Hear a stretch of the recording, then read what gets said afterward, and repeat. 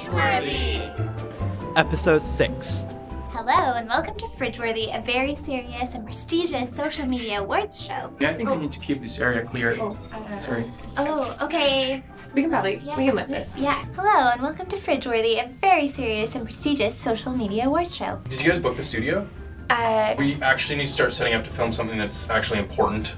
You could be nice about it. Oh, sorry. Hello and welcome to Fridge-worthy, a very serious and prestigious social media awards show. I'm Shannon. And I'm Janae. And every other week we pick a social media post by a brand that we think is particularly interesting or unique, and we put it up on the fridge. This week we're talking about a furniture brand named Burrow. Yes, they're an online furniture company and they pride themselves on making very good looking and very durable furniture.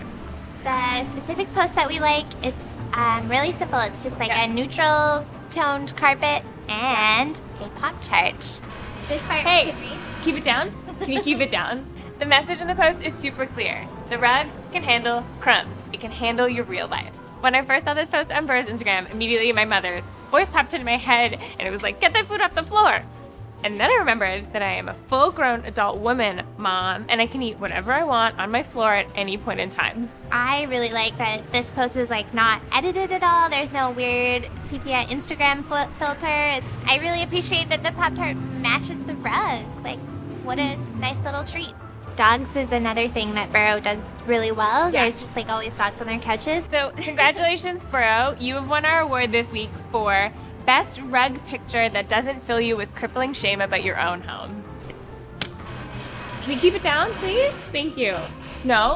Our takeaway this week is a little bit different than some of the other weeks. We looked at a lot of furniture companies online and we found they all looked pretty much the same. They are all like highly edited, not like how you would ever actually see your own living room being used. If you're researching your competitors, just look for a gap in the market. Do something different. And ask yourself if you're contributing to your audience's sadness or their joy. I mean, don't ask about mine because I'm just sad all the time. Yeah, we really need to find a permanent place to do this. Oh, why? I think this is great. Can you keep it down? Can you keep it down? Can you be nice about it?